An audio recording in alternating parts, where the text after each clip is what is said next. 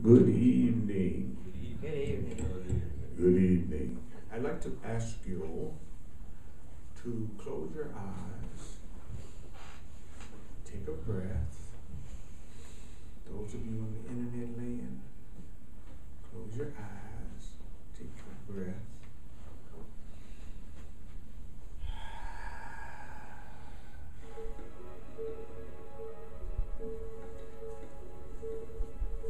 Allowance is the doorway to the kingdom, which is joy.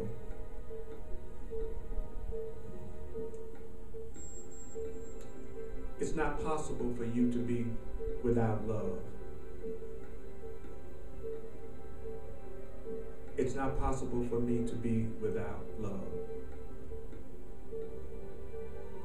It is not possible for you to be alone. It is not possible for me to be alone. It is not possible for you to taste death. It is not possible for me to taste death.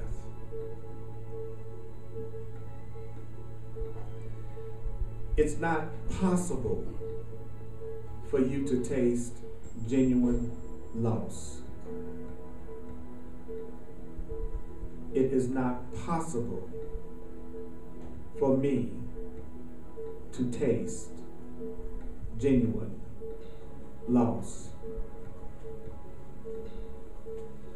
Take a breath.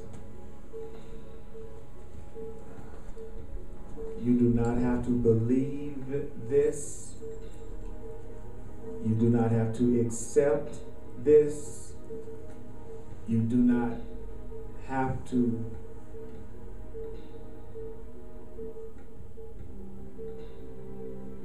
believe it's true. Some of it's going to startle you. Some of the things are going to be hard to believe. It is not possible for you to suffer the dream of separation. It is not possible for me to suffer the dream of separation.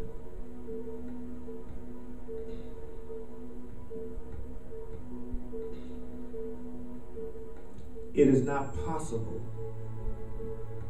for you to be apart from your Creator. It's not possible for me to be apart from my Creator.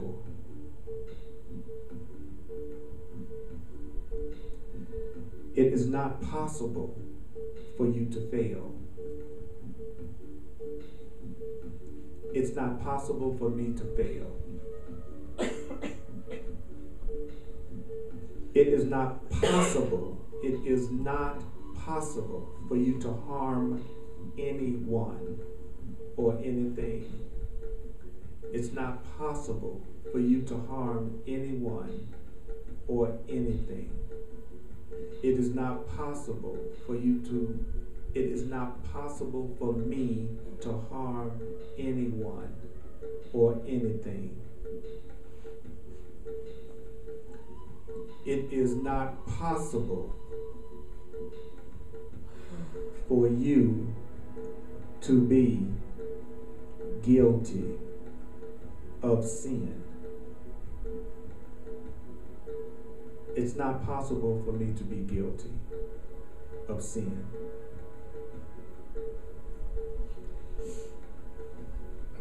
Now consider each one of those statements.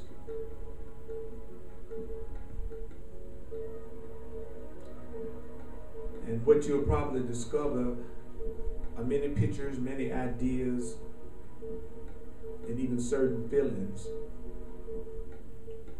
that seem to indicate to you that the statements might not be entirely true.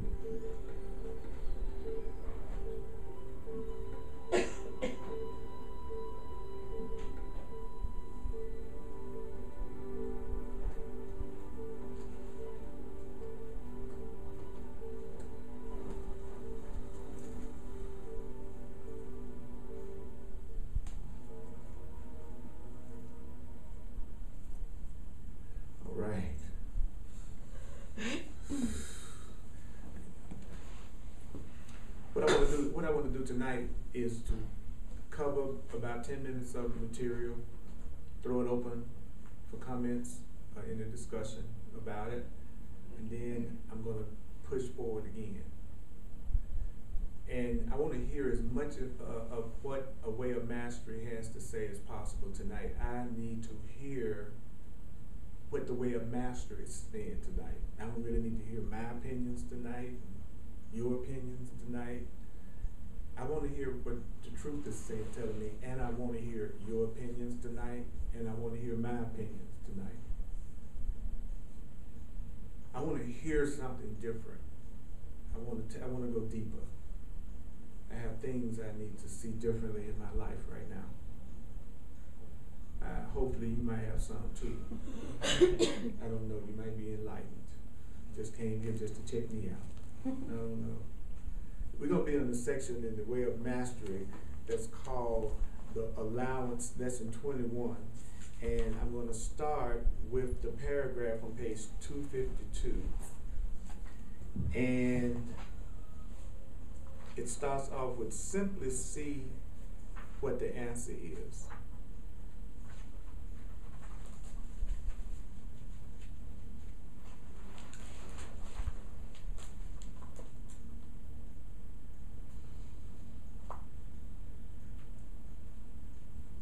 Let's say that you didn't believe what you just heard, that you didn't really believe that you were not alone, or that there's nothing but love. He says, then what you should simply say to yourself is, I'm free in this moment to choose to see things differently. He said that in the book that no matter what you think about yourself, whether you believe it or not, whether you believe you're loving or not, whether you believe you're innocent or not, whether you believe there's God with you or not, whether you believe anything or not, it hasn't changed anything about us. It hasn't changed you haven't changed one thing about yourself. In any belief that you have about yourself that's not loving. So you can criticize all day, I can criticize all day, you can judge all day, you can play all day, you can be sad all day, you can be depressed all day. He says, but in the end of it, you still haven't changed anything about yourself. You're still loved, I'm still loved, we're still powerful, we're still innocent, we're still not alone, we're still the creators. And so in this moment, I am free in this moment to choose to see things differently. So you're free in this moment to choose to see things differently regardless of what you're feeling about anything in your life right now. You're free right now, and I'm free right now. I'm going to say you. When I say you, I'm saying you because the book says you. I don't really like the word you a whole lot. But I'm saying, but so it says you. We're just pretending it's talking about us. Okay. So it says, I am free in this moment to choose to see things differently. He says, then take a moment or two and just look around you.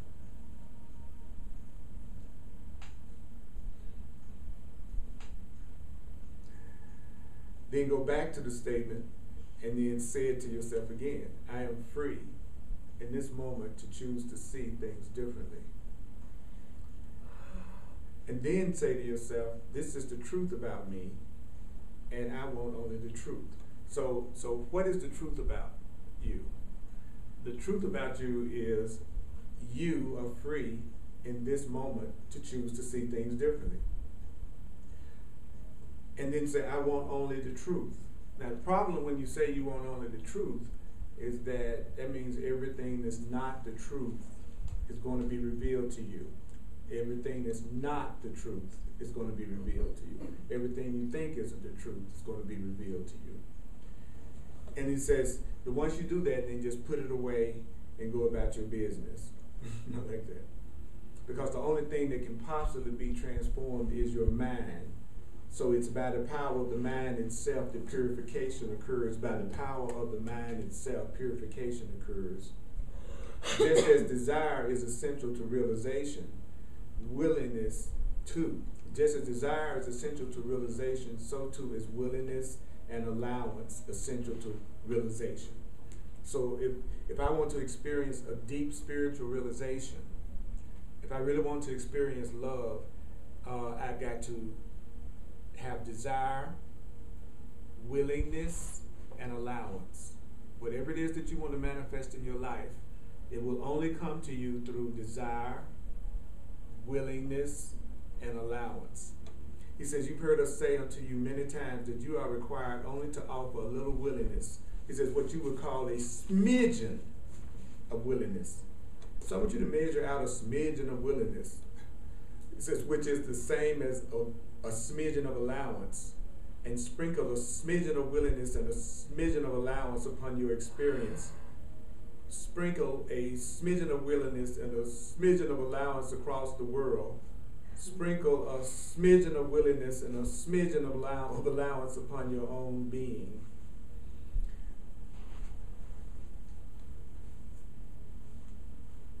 Allow all things.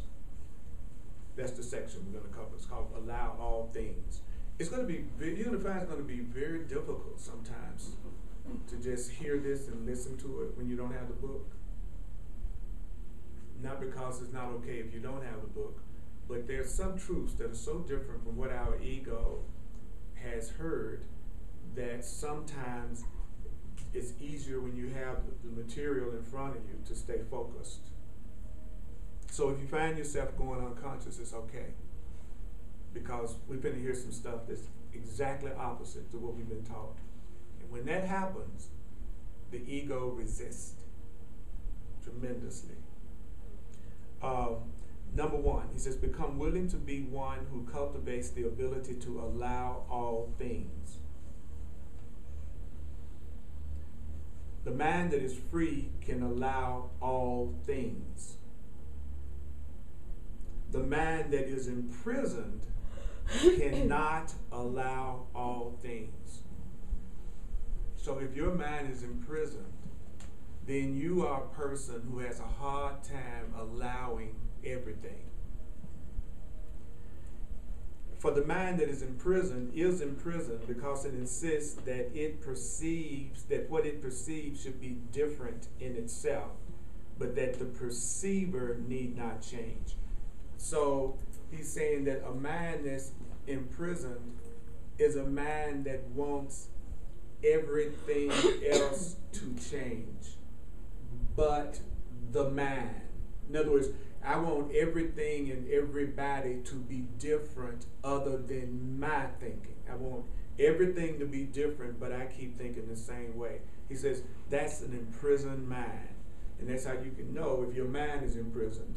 Your mind is imprisoned if you keep on expecting something outside yourself to shift without you shifting your thinking. One who cultivates the ability to allow is cultivating in truth the very act of forgiveness. It is releasing the world from your insistence that its perceptions be held as right. Okay, so a mind that's letting go of being imprisoned is a mind that is no longer insisting that it be right. A mind that wants to be free is a mind that's willing to be wrong in order to be free and happy. So a mind that's not imprisoned is a mind that's willing to be wrong. A mind that is imprisoned is a mind that believes it has to be right no matter what. Then it goes on to say, a mind that's free is a mind that is releasing itself from the need to hold on to its perceptions. So as my mind is free of its need to hold on to its way of seeing things, then my mind will be free. And it's when the mind is free that your ass will follow.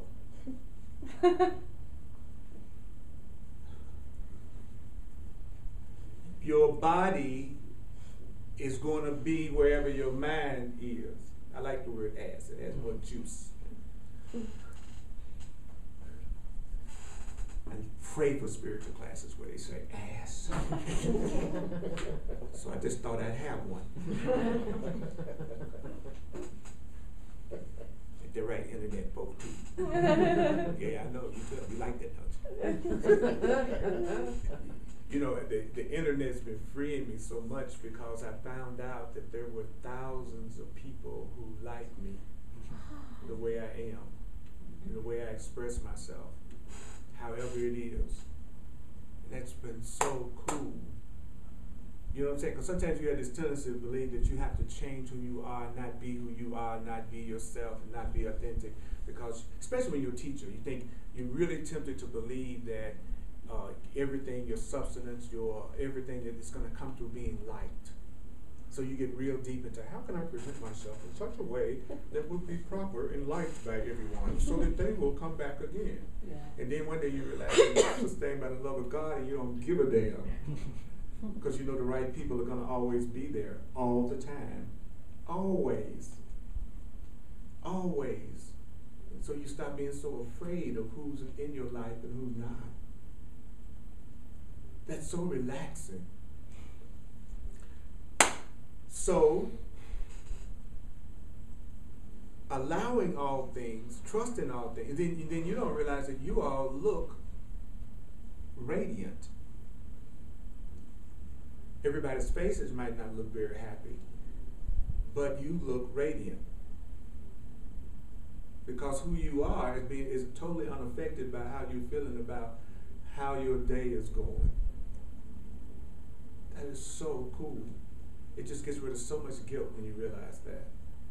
It just frees you. You should feel like a weight being lifted off your shoulders if you really hear what I'm saying. So he says, trust all things, thereby embrace and transcend all things. Allowance follows on the heels of desire. For when you desire the kingdom or the truth above all things, when you desire love above all things, when you desire truth above all things, you have no choice but to discover that you must allow the world to be as the world is. So a person who is really getting this, a person who is not kidding, and they say, I want God above all things, I want source above all things, I want love above all things, I want truth above all things. He says, you can tell when you've gotten to that point, because at that point, you will start to just allow the world to be as the world is. You will start allowing your mama to be as your mama is. You start allowing your boss to be as your boss is. You start allowing your house to be as your house is. You start allowing your friends to be as your friends are. You start to allow the world to be as the world is. So if I'm not willing to let the world be the way the world is according to the way of mastery, it means that my mind is imprisoned, I'm not free yet, and I don't really want God and the truth above all things. That's what it's saying.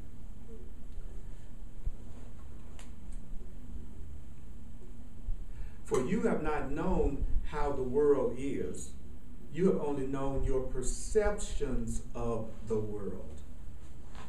You've never known how your friends are. You only know your perceptions of your friends. You don't really know how your money situation is. You know only your perception of your money situation.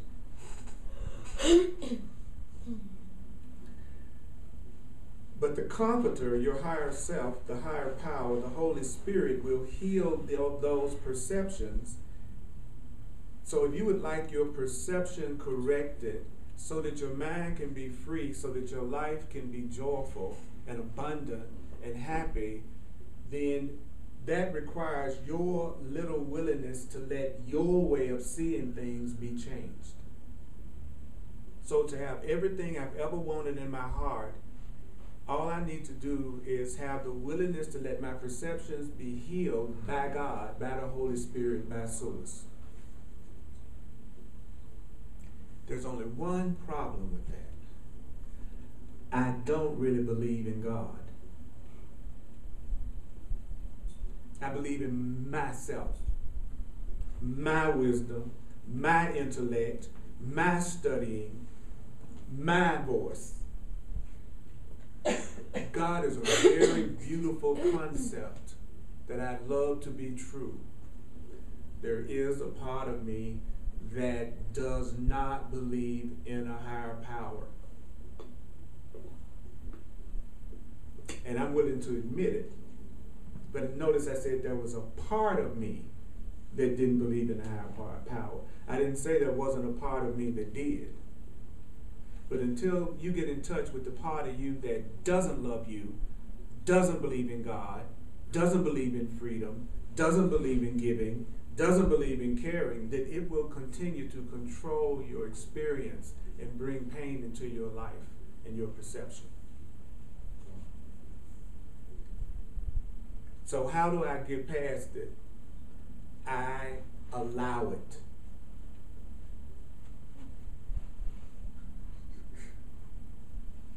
I don't spend all day doing battle with it.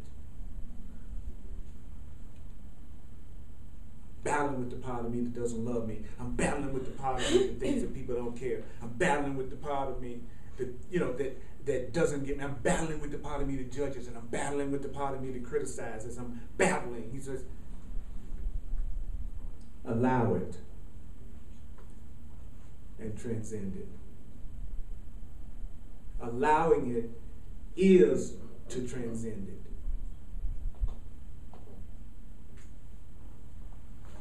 Drives the ego nuts. Stuff like this drives the ego nuts. Because the ego part of the mind, the part that thinks it's separate, that part can only sustain itself through conflict and fear.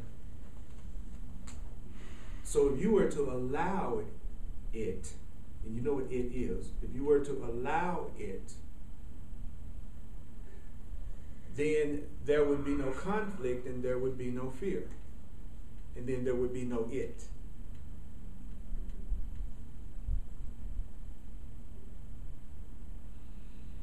He says, as your perceptions are changed, the world magically becomes a different place. The world does become transparent, and the world does become harmless. The world becomes virtually valueless, except for the value that the love would give it while it lasts. So let's go back. I have not known what the world is or anybody is. I've only known my perceptions of the world and of you and of everybody and everything in my life. We can be healed by source. We could be healed by the universe. We can be healed by the higher power. But in order for that to happen, what does heal mean? Heal means we can have our fear undone, our conflict undone, all right? And then it says, but you have to have a little willingness to let your perceptions be changed. And that little willingness to let your perception be changed is your little willingness not to have to be right about your version of what you think your problems are, and even what you think the solutions to your problems are. How do you know that you don't know the solution to your problem for real, no matter what you think it is? Because you still have it. So whatever you are telling yourself ain't true. So you just would take your little idea of what you think is going on, and the way you described it, Earl, and you just need to throw it. You need to toss it. Because whatever you think the problem is, the course teacher said, whatever you think the problem is, that if you really recognize what the problem was, the problem would be solved. So the mere fact that you don't feel peace means you don't really know what's causing your conflict. And it's not whatever you're telling yourself it is. It's not your mom, it's not your father, it's not that outer circumstance, it's not anything that you're telling yourself the problem really is. That undoes the ego. So the ego takes the person's awareness away from that and makes them not hear it. So then we receive the answer, but then we don't see its relevance.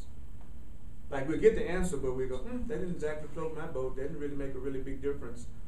And the truth is saying, that's because you think the problem is something else. You think the problem is something else other than what the problem really is. So we would just get to the point, he said, that we would just go, I'm never upset for the reason I think. That we'd be way ahead of the game.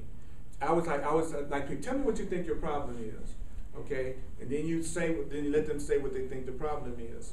And then you can then follow that up with, now we know exactly what is not the problem. We just want to we want to get there. So now that you've gotten through, like in detail about what you think the problem is, that's beautiful, because that means now we have very wonderfully identified exactly what is not causing you upset. So you can just let that go. When it is my husband, it is whatever it is. What it really is, he came home, 2 o'clock this morning, blah, blah, blah, blah, blah. No, that's the first thing you should eliminate as being the cause of your upset. That's where you should start. Start off with, it ain't your husband that's upsetting you. What is it then? Well, let's just eliminate him first. Why? Because if you eliminate him, you've gotten rid of 90% of what you think you're upset about. Because he was what you mentioned was causing your upset. Well, I think I'd be happy if I had more money, because if I had more money, I could go places, I could do things. I could even put something in your love offering. Which I'm going to surely do when I'm rich.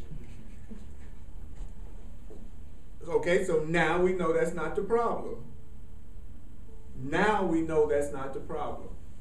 And then the man goes, well, what is the problem? I'm not allowing. Deep. I feel separate from my source. Do you really think if we really felt connected to the most powerful force in the universe that we would be worried about the things that we're worried about? Do you think for 1 second you would be sad if you knew you couldn't die, you were never alone, you completely loved, and you had abundance? Come on, we wouldn't be sad. So, allowance, beloved friends, is the process of letting go and trusting. It's the process. I'm gonna jump. No, wait, one more thing I want to say. He says, when I change my mind, the world will become harmless. That when you change your mind, you will not see the world as dangerous to you at all. Isn't it interesting how the truth is trying to let us know when we really have arrived or not? And if you really hear it, you can't be in denial anymore. Because I don't care how positive you think you are, can you honestly say you don't perceive any danger in the world at all?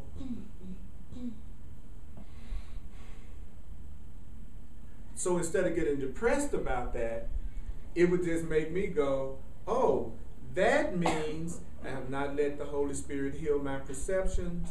It means I have not let my perceptions be changed yet. It means I'm still not allowing. See, what you would do is you would just tell yourself the truth about what's happening, and then the situation would change, and then the situation would shift. But it's never going to shift as long. Would you mind coming inside the circle with us? That would be great. Oh. Yeah, thank you. You can't be over there all by yourself. Okay. I'll say that again because it's so important. One day you'll go, I see the world as dangerous. That means I have not had the willingness to let my perception be completely changed. Which means there's still some part of me that wants to be right and wants to believe it really knows what the problem is. Which means there's some part of me that's still not allowing. And that would be the process that the mind would start to use. It would go, I believe I'm still in danger. I'm not practicing the truth yet. I'm mad at this person. It means that that's not really what I'm mad about.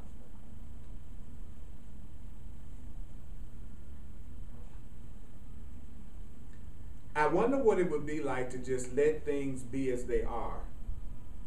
So you go, I wonder what it would be like. I wonder what it would be like to just let y'all be as you are. For me not to have any preferences about how I think you should be responding, or how you should be feeling, or how you should be acting. What would happen if I just noticed it and then just let it pass by. He says, when you really have a free mind, what you do is you let everything be as it is, you notice it, and you just let it pass by you. I let you be as you are, I notice it, and then I just let you be as you are. He says at that point, your mind will be free, and you're going to watch your world magically transform into something that's totally harmless and helpful to you. But what do? First of all, I look at you, I have a script for you, I don't let you be, and never want to let you go, no matter what. And I try to cling as best I can to every little freaking thing I got and everybody I got as long as I can. That's totally opposite. So, I'm going to stop right here, throw it open for questions, comments, and discussion. Unless everybody's completely clear and totally in agreement and just want me to continue. I'm okay either way it goes. Looks at me.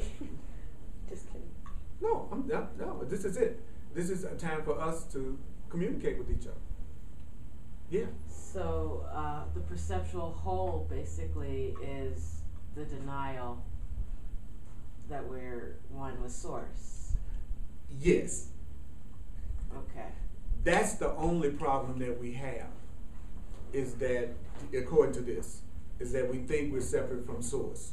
That we think we're alone, on our own, and we think being enlightened means getting a whole lot of information so that you can still be in charge of everything yourself. Mm-hmm. And then we say that's God's will. Yeah. You know, it's like really the only problem is I'm feeling separate from Source. Because if I thought I was connected with Source, there wouldn't be anything in my life that would make me afraid. I'm only afraid because I'm trying to handle it on my own. Period. Anybody else? This acceptance thing, it's similar to what Jesus said when somebody hits you, let them hit you on the other cheek too. No. Okay. No, so what's the difference between the difference? Everybody's like going to be beaten up, right? Me allowing what's you. The acceptance? Well, it's completely unlike what you just meant. Okay, what was Jesus talking about in that case? Allowance is your willingness to embrace what is. Well, I just got hit. But if you truly embraced it, it wouldn't bother you. See, that's tricky. No, hold. This is something that's important to keep in mind. When you become a doormat. You can deal with that truth any way you want to. You can tell yourself you'll be like a doormat and ask yourself, why was it that I went straight to the thing that would make me not want to accept allowance?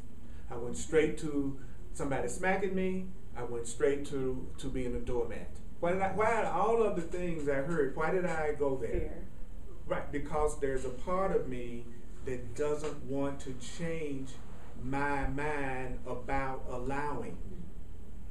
So I've got to come up with something that I think I can allow, rather than starting out with how many things can I allow, and then work up to. But first of all, if you're truly doing what this is saying, we were told that the world would be harmless. It didn't say you would be smacked. It said that the world would be a magical, harmless place. Because think about it. Where are people getting smacked?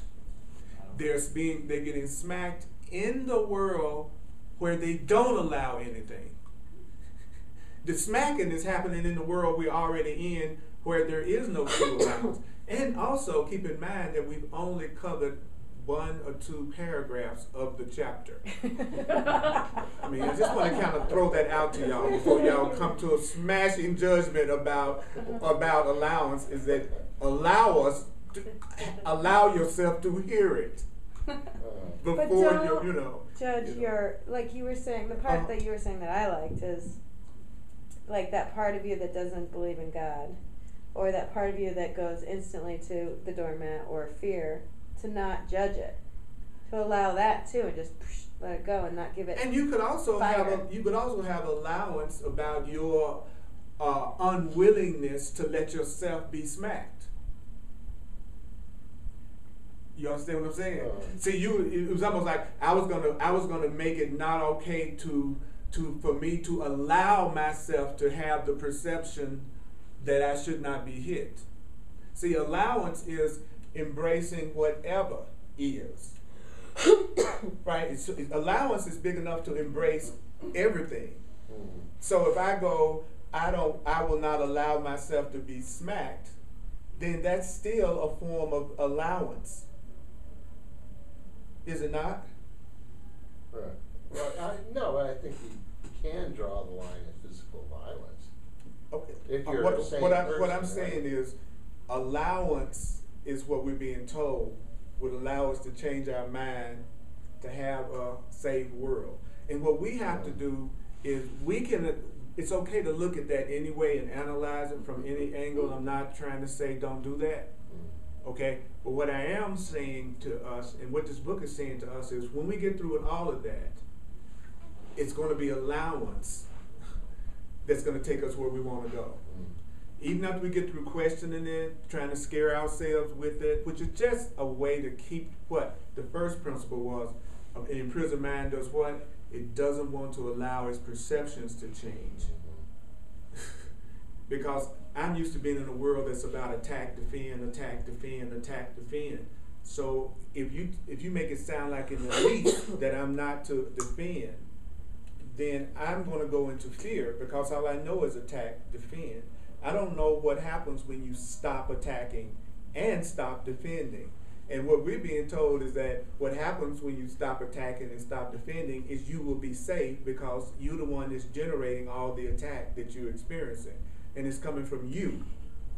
So when you stop putting on a red shirt in front of the mirror, you will stop seeing a red shirt on you when you stand in front of the mirror. So if I want attack to not be in my world, I'm going to have to admit I must have some attack thoughts, whether I realize it or not, and I must stop attacking. That's the only way it's going to stop. It can't be I'm going to stop when you stop. It's really when I stop, you will stop. And then the ego will say, well, I'm going to give you a situation where you're being attacked and it looks like you don't attack back, and then it's going to look like the person keeps on attacking you, because then you can feel okay about not stopping your attack. So when you say you're going, so the Course says when you say you're getting ready to change and you're getting ready to make a big change, and this is very important, he says at the beginning you're going to do everything you can to make it not happen. You're going to say exactly what you want. And then he says, then the part of you that doesn't believe you deserve it, because you would have already been having it if you thought you deserved it, it would already be there. He says that part of you that's keeping you from having it, that's why, the only reason why it's not there. He says that part of you is going to do everything in its power to justify your not having it or staying exactly the way you are. So you say, I'm going to go out and I'm going to have this very successful business. Well, the part of you that doesn't believe you deserve to have that is going to do everything again to sabotage it and give you a business failure. Then you can go, well, see there, I really tried to change my mind and it didn't work out. It's almost like when you say you're getting ready to make a big shift, it's almost like you would be doing yourself a favor if you allowed yourself to fail. Much more than if you're trying to start something new and you think it's not working unless you get miraculous results immediately. Because your ego is going to try to make you think you don't deserve what you're trying to give yourself, but you'd already have it, is what he's saying. You know, you'd already have the joy that you want, unless there was some part of you that didn't think you deserved to have it. So for you to think that part of you isn't going to try to defend itself and keep you in pain, means that, you know, you're being completely unrealistic. You know, if I say I want to be a really nice person and start loving my daddy, okay, then that's when my dad is probably going to do something that's going to be tempted to upset me more than anything. Because I'm trying to go from not loving my daddy to loving my daddy. I had justification for not loving my daddy. I built up a whole experience around not loving my daddy, not allowing my daddy. So, of course, when I say I'm going to do it differently, I'm going to create it in my perception where my daddy probably does something that makes me really mad immediately. Because I didn't really want to love my daddy to begin with, because I was already mad with my daddy. Does that make sense? if you're already mad at somebody and you already know you got grievances and you're trying to bring yourself to the point that you don't have the grievances anymore, why in the world would you not think your old grievances wouldn't still be there to try to stop you? So if I allow the grievance, then I'll go ahead and go beyond the grievance with my daddy. I allow the grievance, I got the grievance, I embrace the grievance, I feel the grievance, and now I'm going to choose to see my daddy differently. I hate your guts, but I'm creating it that I hate your guts, and I want to see you differently. But don't make no mistake, right? I hate your freaking guts. Okay? I hate my freaking job. I detest going to my freaking job, but I now am going to choose to see my job differently. Does that make sense? Yeah.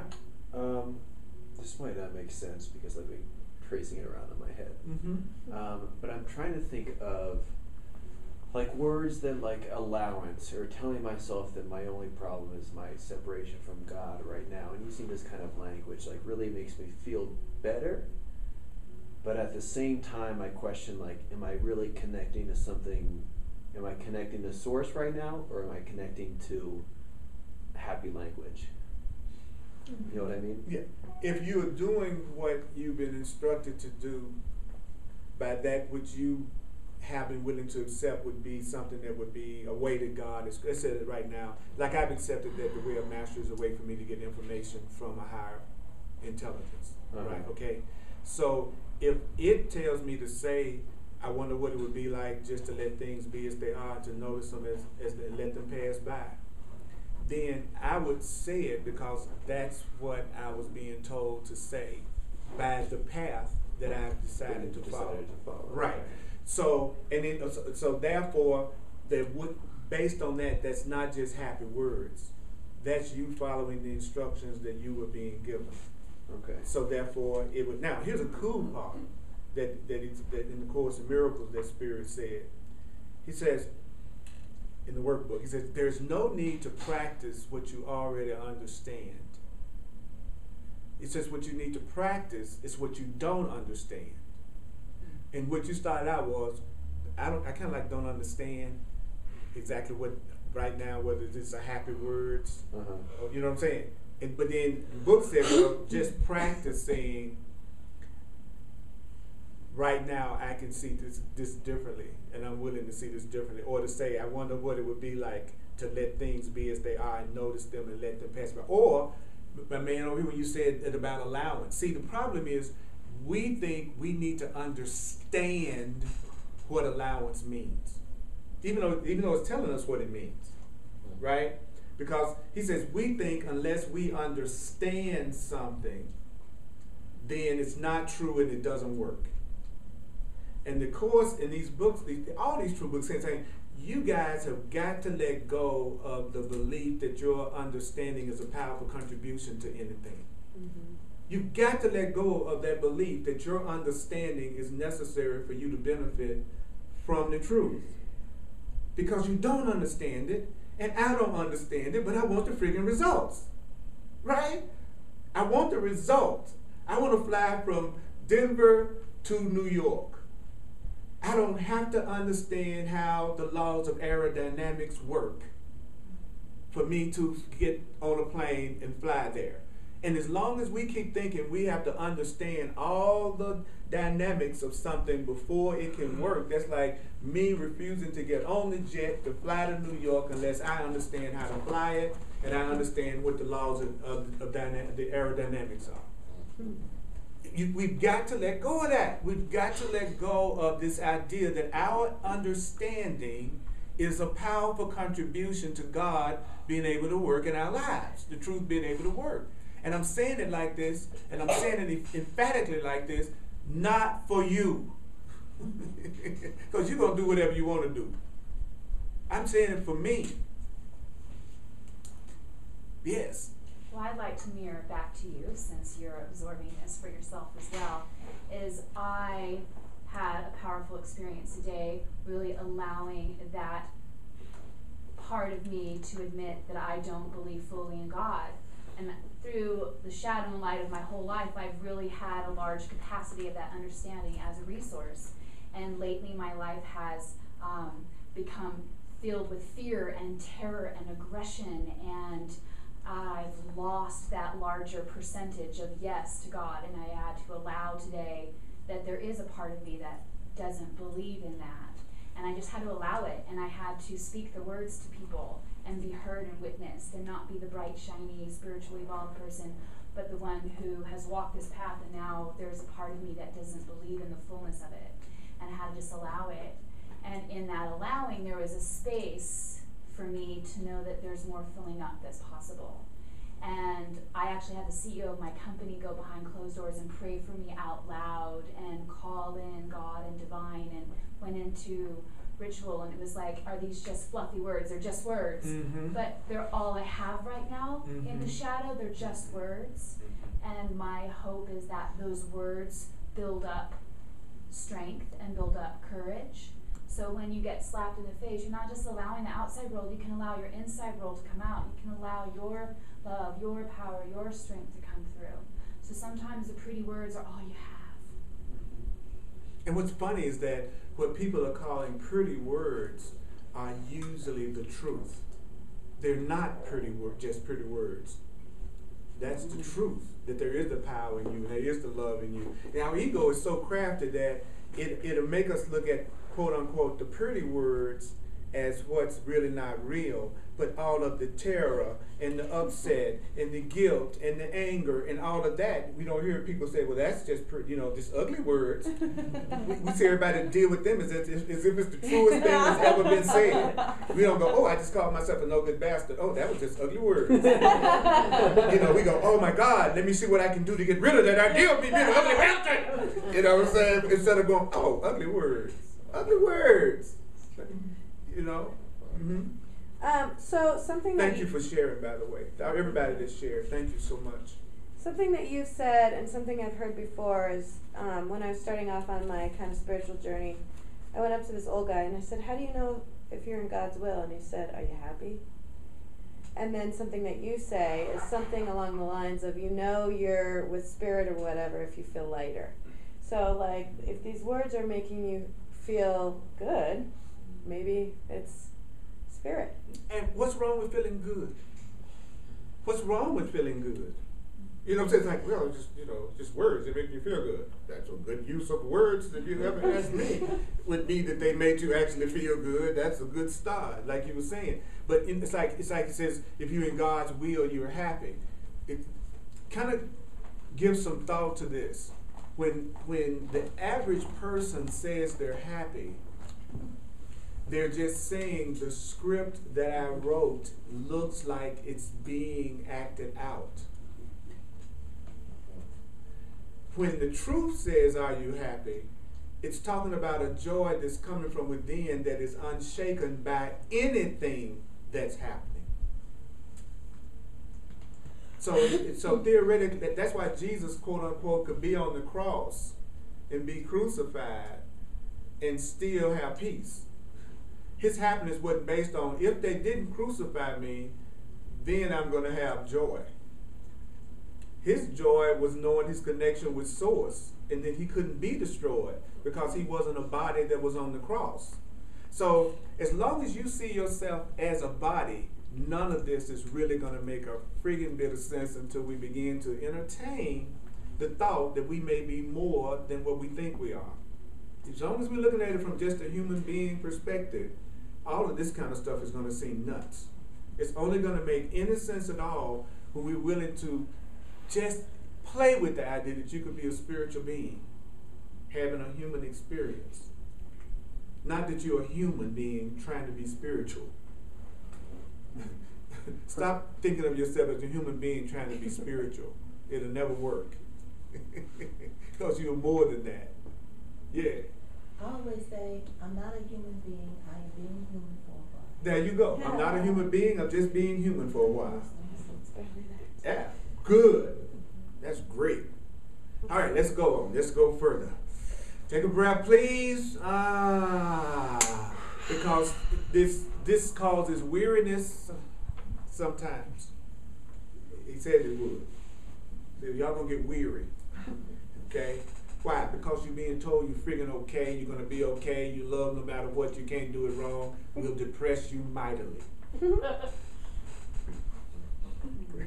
I've never seen people get more depressed than when they're told how much they're loved and okay. That's what we do. The ego does that. It's the part of me that believes I'm not okay. And so what you're saying to me, Earl, is an affront. You a bald-faced liar. To say I'm not a sinner, to say I'm not guilty, that's a lie. That's what the part of us that doesn't love us believes about us. So when I say you are loved, that part is not pleased.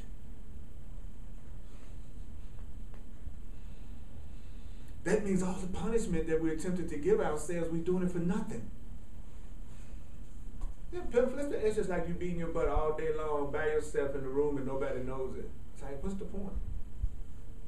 That's what the Course says. We don't use it like we really want to be sad. We wait till we at least got somebody to watch it. You know what I'm saying? It's like, it's the point of me being all miserable and nobody knows. So I got to make sure somebody can see it, and that's cool as long as you let somebody see it who doesn't believe it. Mm-hmm. Let all your fears come up around somebody who does not believe you are your fears. But please try not to show any vulnerability to somebody who thinks you are your fears. Because long after you change your mind and you're not even upset anymore, afraid anymore, they'll still be seeing you as that way. Are you okay? Are you okay? Are you okay? Are you okay? For the next 6 years. You got over it 6 years ago. Because they don't know the truth, that you're the innocent, holy child of God, that you are totally invulnerable, who you really are, cannot be affected. But temporarily, you were not allowing, and so you were going through some stuff. But the first thing to do is admit to yourself, there is a part of me that feels afraid, that does feel separate, that does feel unsupported right now. Don't do that old phony, I trust everything when you know you don't right now. So now he's going to get more into what allowance means.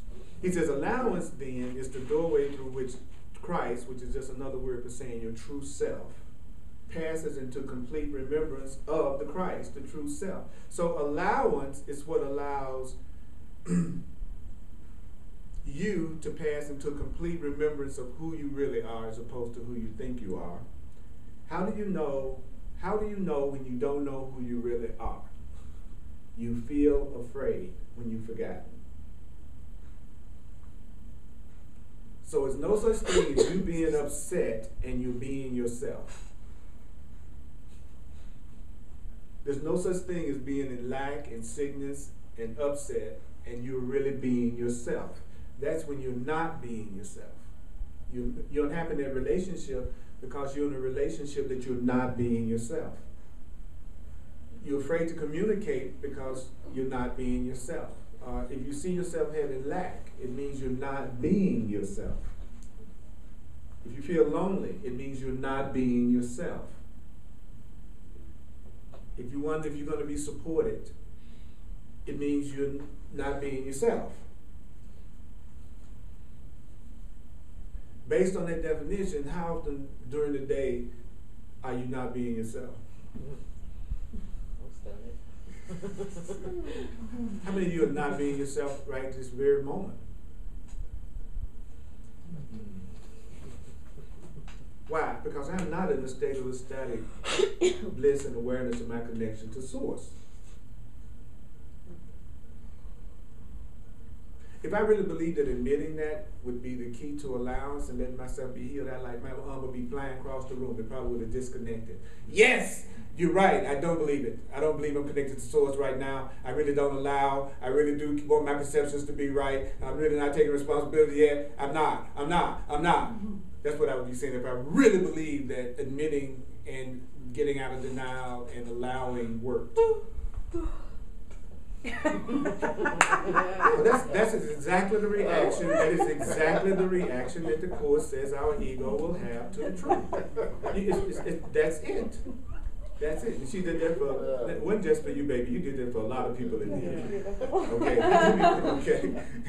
You know, it is wearying to be found out. For the ego to be found out is wearying to it. It makes you go unconscious. That's the proof of what we're studying being true, because we're acting it out. So that's beautiful. Thank you. I know we're going to get a chance to have a real-time demonstration. I was listening to Deepak Chopra one time, and I fell over in the aisle at this big gathering. I went so unconscious on him that I fell in the aisle. like most people, they just drop their program or something. You know, like I see people in the room, like all of a sudden you hear the course book fall on the floor. You know what I'm saying? You know, somebody just went passed out while I was in my class. Bloop, blop, and he go, you know. And I fell over in the aisle. You know, whatever he was saying, I had so much resistance to that I literally fell asleep. Because when I'm hearing people with Indian accents, it puts me to sleep anyway, because it sounds the same. It almost sounds like monotone to me.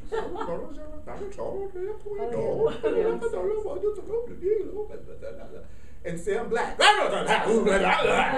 know, I'm used to all kinds of dynamic ranges of expression, you know.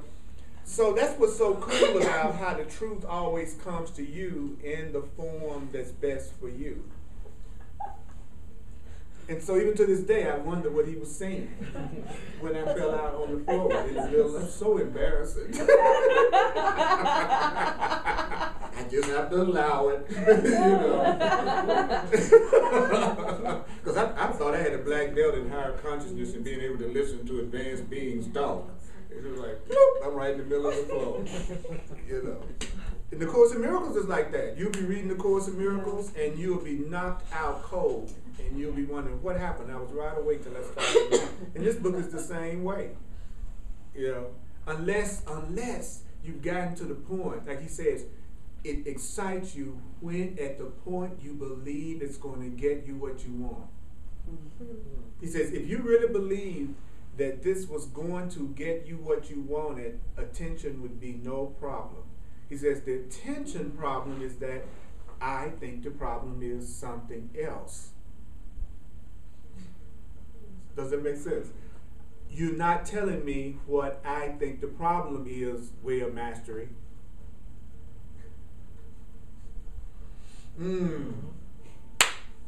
Right.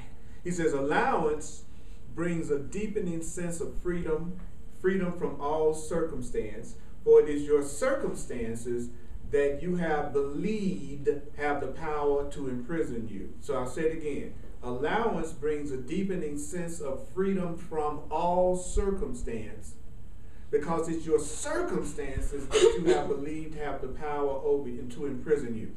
So I am unhappy because I believe that the circumstance that I am in has the power to imprison me. I am unhappy because I believe that this person has the power to imprison me. I am unhappy because I believe this financial circumstance has the power to imprison me. I feel unhappy because I believe the circumstances that I am in have the power to imprison me.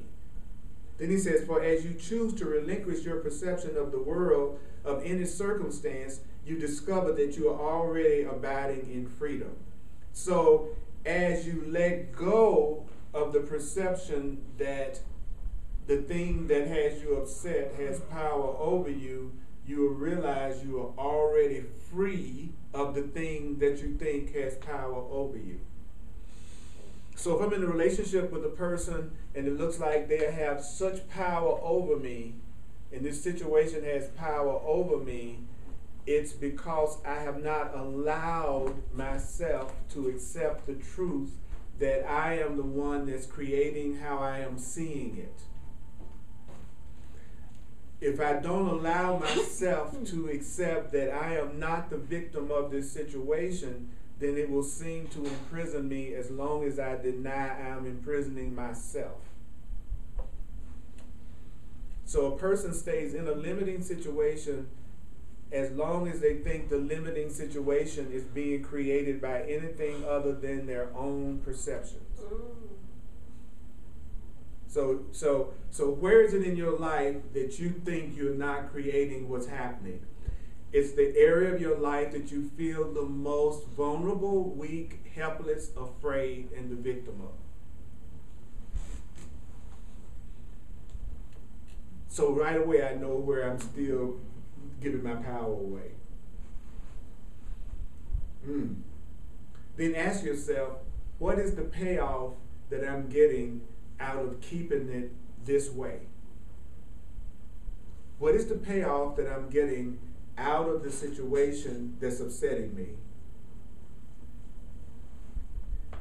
How do I know there's a payoff? Because I'm not willing to take responsibility for what's happening, which would get rid of it. I'm not ready to get rid of it yet. So I'm going to allow it, and that's the trick. Because if you allow it, that's also going to get rid of it. That's really tricky, Holy Spirit. You know, if you would say, I'm selfish, I allow it.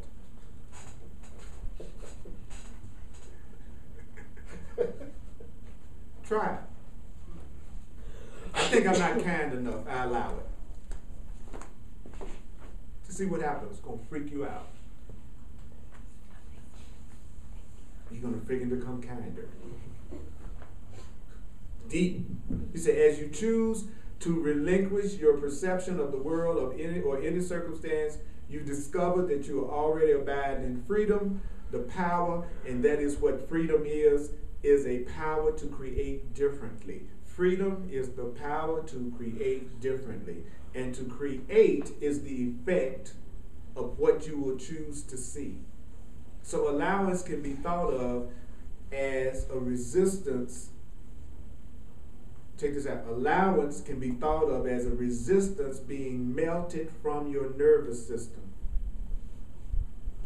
which is just an aspect of your mind anyway. Your nervous system is just an aspect of your mind, and allowance is your resistance being melted away.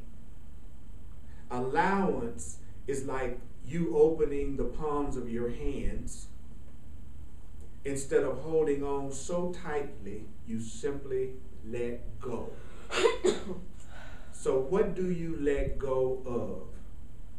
Okay, it's time for me to let go. Now, I just want to throw this out for the fun of it. You're totally innocent. Who is having a hell of a hard time staying conscious and willing to admit it? All right, allow it. Allow it. Allow it. Allow yourself to go unconscious. Allow it. Allow it. That'll get rid of the pressure. Because if it's too great a resistance anyway, the temptation would be to not come back. Because we want to attend stuff that we enjoy.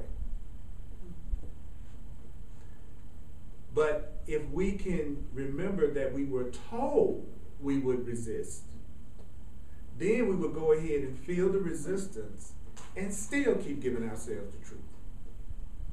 But if I make liking it and always feeling good a condition of whether or not I let the truth come into me, then you'll never let it in.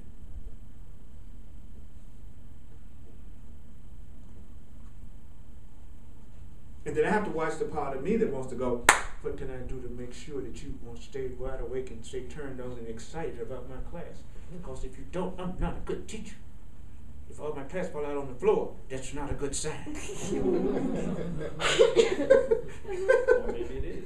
You know, I'm having major breakthroughs. If it makes you feel no, better. I'm just telling you what the ego says. So- I'm just saying what the teacher ego. The teacher ego says you're supposed to always make everybody just happy and excited and glad to hear what you say and how you say it. And then your true self said, that's bull. You're not responsible for how somebody else is reacting. They're responsible for how they react. Free these people, love these people, let them have their reactions in any way they need to have their reaction. You tell somebody something, let them have their reaction. They don't have to necessarily like what you're saying or respond with kindness and love when you tell them. Let them have their reaction. Their reaction might be, go to hell. Or their reaction might be, God, I'm glad you told me that. Or their reaction might be, you see what I'm saying? It's like you'll never be honest with anybody as long as you're concerned about how they're going to react to what you say. Nobody really hear what you really think or feel. If you set the condition that they got to like it, or you don't want to hurt their feelings. And I'm saying that because I'm always concerned about hurting somebody's freaking feelings. When I'm just telling the truth about how I feel. It's not, I'm going to attack you, so now I'm going to tell you the truth of how I feel.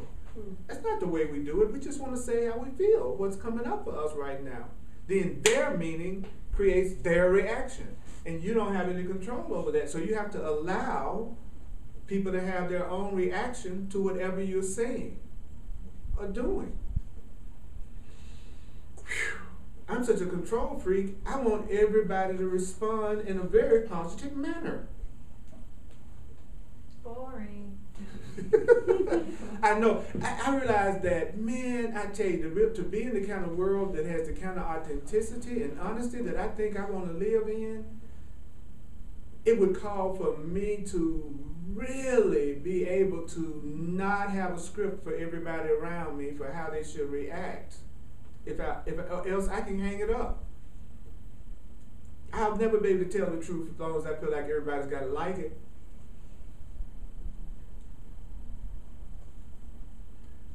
I'm afraid of what would happen if I really allowed myself to see how unreal all the love is around me. Because all you have to do to see how unreal the love is around you is say, well, for 1 week, I'm going to do exactly what I want to do, no matter what anybody around me thinks. And I'm going to say exactly what I feel as authentically as possible, regardless of how anyone else reacts. And you'll see really quickly how real your relationships are. And since most people know their relationships are not real, and they know they are conditional, they just don't bother to do the things that they think would trigger somebody. Because they already know that it's not real. And so they don't want to do the thing that's going to, because they might still want to play with the person for a while. It's like, I know it's not real between us, but I want to go to Hawaii with you. So I'm not going to do anything that's going to shake things up. Follow what I'm saying? You already know it's not real. That's why you're trying so hard not to offend. If you really knew it was real, you would share all your thoughts and feelings. Because you knew nothing you could say could really end the relationship.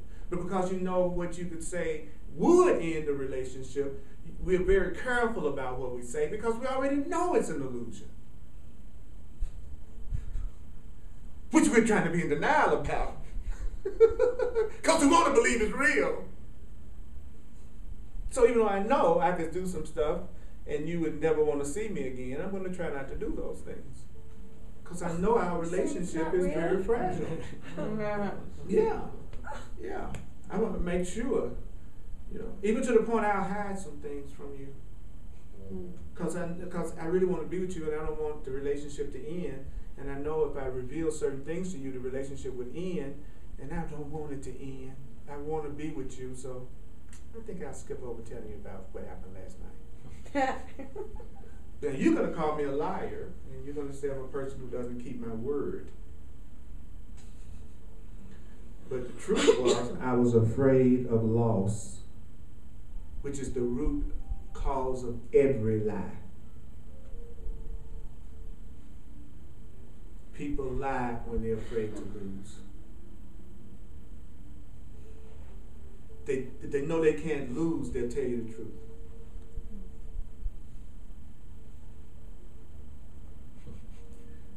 I love to tell you I lost my mind for just a second and I just couldn't help it and I kissed this other person. And now you're through with me and never want to see me again. I'm going to go down there, I'm going to cheat and you hate me and you don't want to ever spend time with me anymore, ever. Why would I tell you? Well, you're supposed to. Well, not if I think I'm going to lose, I'm not.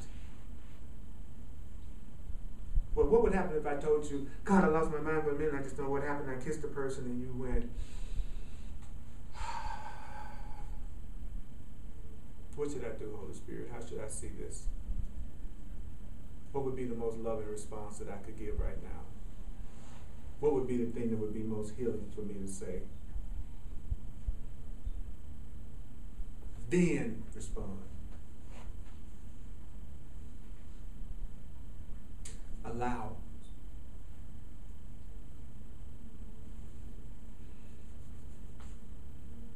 So here is what we need to let go of. You ready? This is what he says we need to let go of. We need to let go of, number one, the habit of the need to be right. Number two, our habit of the need to see the world as being a frightening place. We have a habit, he says, of having a need to always see things as if we're in danger. So he says we approach life as if we've got to always be protected from something. What is it that you need to let go of? The habit of perceiving that you are in lack. Let go of your habit of seeing yourself as in lack. The habit of seeing God as something that's a long way away from you. Like wherever God is, love is, the source is. It's somewhere that I'm not. It's somehow not connected to me.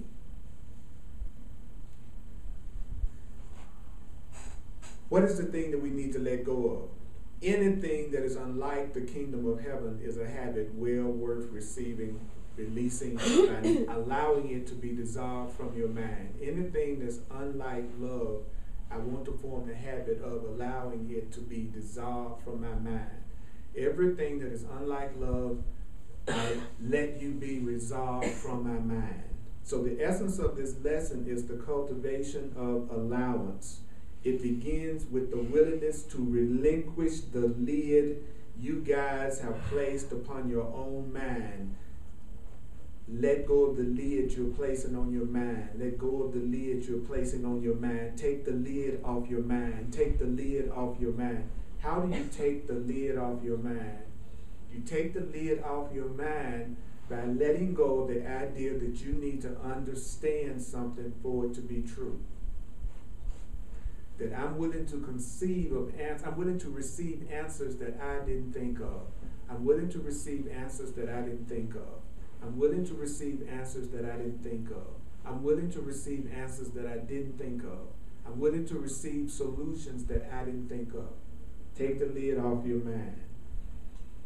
He says, so that you can become able in innocence to simply observe how it really is, what's really going on down in the basement.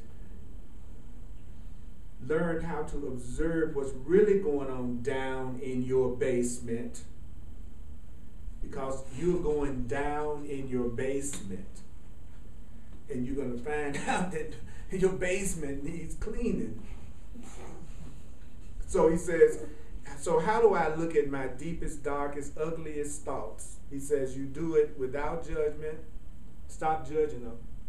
He says, stop doing it with fear, and then without justification and without explanation. So whatever I discover about myself that's not loving, I'm going to stop judging it.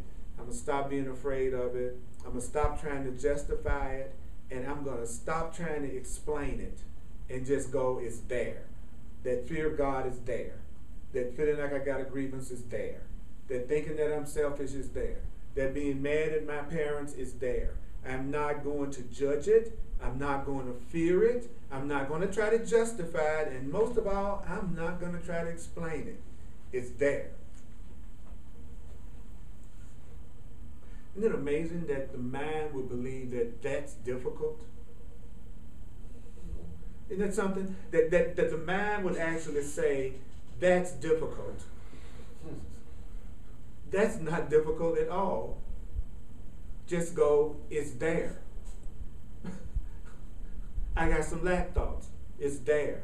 He says the cultivation of allowance will deepen a great deal if you merely put the exercise that we began with into practice. Because when you allow it, you are cultivating the very quality of forgiveness. Forgiveness is allowance. I forgive you, I allow you. I forgive you, I allow it. I allow it, and now I'm going to choose how I'm going to see it, and I'm going to choose how I'm going to respond to it. Okay? You went out last night, you hooked up with somebody else, I allow it, which is really kind of, you can't do nothing else at that point anyway. I allow it, right? And then I say, in this moment, I have the ability to choose something different. What do I want to choose now? Does that make sense? So it doesn't mean that anybody can do anything to you. It means you're going to allow it, and then I'm going to choose. Allow it. What am I going to choose? Allow it. How can I see it differently? I have anger about what you did. I will not judge myself for being angry. I will not fear myself for being angry. I will not try to justify my anger. I'm not even going to try to explain my anger. It's there. How do I want to see this now?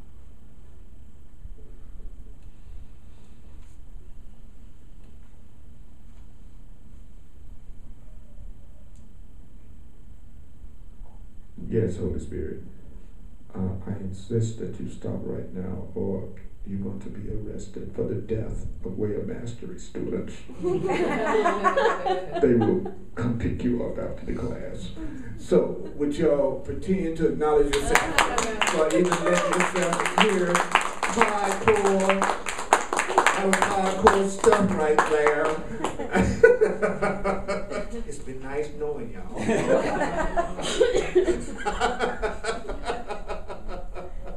All right, we're going to do the financial expression of appreciation. Please don't take it out on me. Okay. Thank you for sharing with me. I'm doing this stuff full time, so I thank you very much. On the internet, thank you so much for your financial expressions of appreciation. And if you want to make a financial expression of appreciation for being told you deserve to be loved and to allow, you can go to my website at earlpurdy.com. And I'm available for one-on-one sessions called Clarity Sessions. Go to my website, earlpurdy.com, and it explains the one-on-one sessions that I do.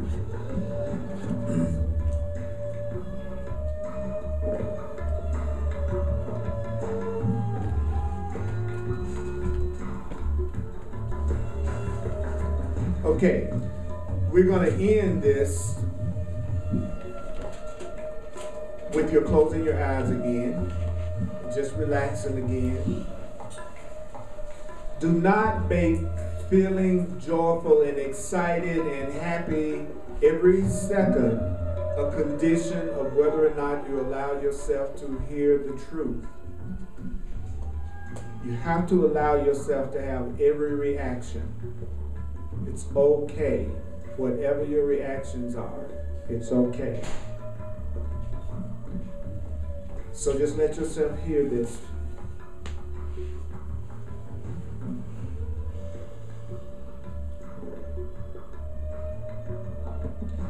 It is not possible for you to be without love. It is not possible for you to be alone. It is not possible for you to taste death. It is not possible for you to taste genuine loss. You cannot lose. You cannot lose. You cannot lose. You cannot really lose anything. You cannot lose anything real. You cannot lose anything that's truly valuable. You cannot lose anything that's truly valuable. It's not possible for you to taste genuine loss. It's not possible for you to suffer the dream of separation. It's not possible for you to be apart from the Creator. It's not possible for you to be apart from God. It's not possible for you to be apart from love. It's not possible for you to fail. It's not possible for you to fail. It is not possible for you to harm anyone or anything. It's not possible for you to harm anyone or anything. It's not possible for you to be guilty. Allow all things.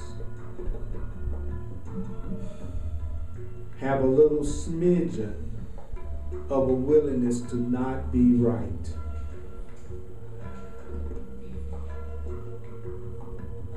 Look at what's in the basement, but don't judge it. Don't be afraid of it. Don't justify it.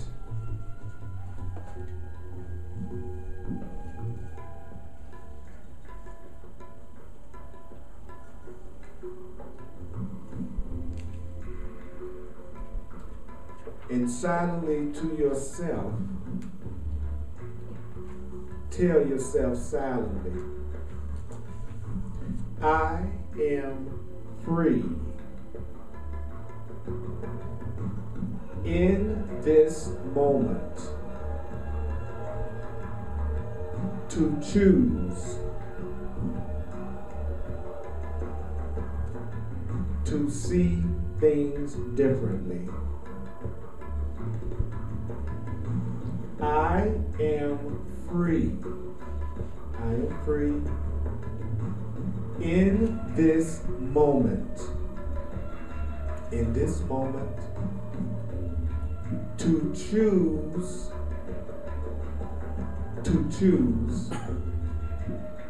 to see things differently. To see things differently.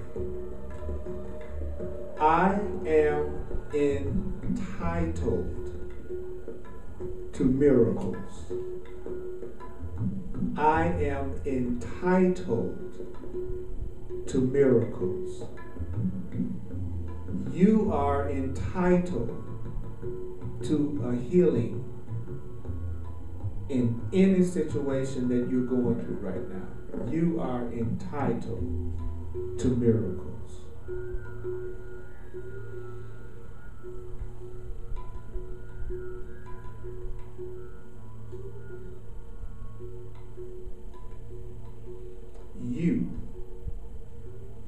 You are entitled to miracles.